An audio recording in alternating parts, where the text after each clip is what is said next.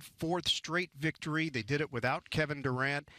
So many questions about how the chemistry would work on this team, Sarah, with Kyrie Irving and James Harden and Kevin Durant. Well, you still have two superstars, even if KD isn't playing, and everything worked at an exceptionally high level offensively against the Thunder. The superstars were superstars, but they also facilitated and organized things for everyone else. Think about the fact that there was 9 Brooklyn Nets players in double figures. You had 3 that had 20 or more points, and Joe Harris, Kyrie Irving, and James Harden, and Bruce Brown had 19 points, 33 assists. There was a nice balance between when players were aggressive, looking for their own shots, finding teammates. You saw a lot of ball movement, body movement. I think so much of this was generated on the job and the energy they were giving on the defensive end.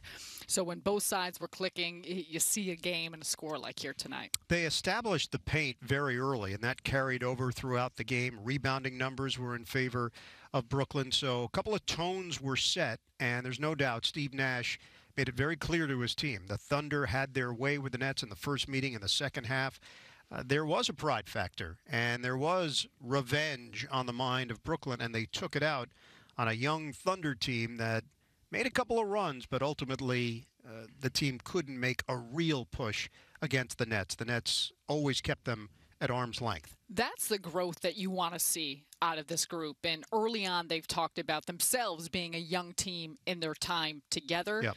But as games have gone on, you've seen the way that they start to understand each other, understand the nuances throughout the course of the game, and to your point, that they put that pressure on consistently, a sustained level of effort throughout this game. We saw some tweaks, of course, Kevin Durant being out of the lineup, but with how Steve Nash was using his combinations, the rotations, Kyrie Irving anchoring that second unit as opposed to James Harden here tonight. But a different opportunities for players. Landry Shamet back in the lineup, TLC some more looks than he had been having. So that's what you want to see, because of course this is just one game, but it's a game within the course of their growth of the season. It was a nice step. Loss earlier this season to Atlanta. The Nets go on the road, beat the Hawks. Loss earlier this season to the Thunder. Nets go on the road and beat Oklahoma City. Same setup with the Washington Wizards now on the schedule on Sunday. Nets fell in a tight one to Washington earlier this season. And the Wizards have been struggling, no doubt, and they've also dealt with some issues in postponement because of COVID.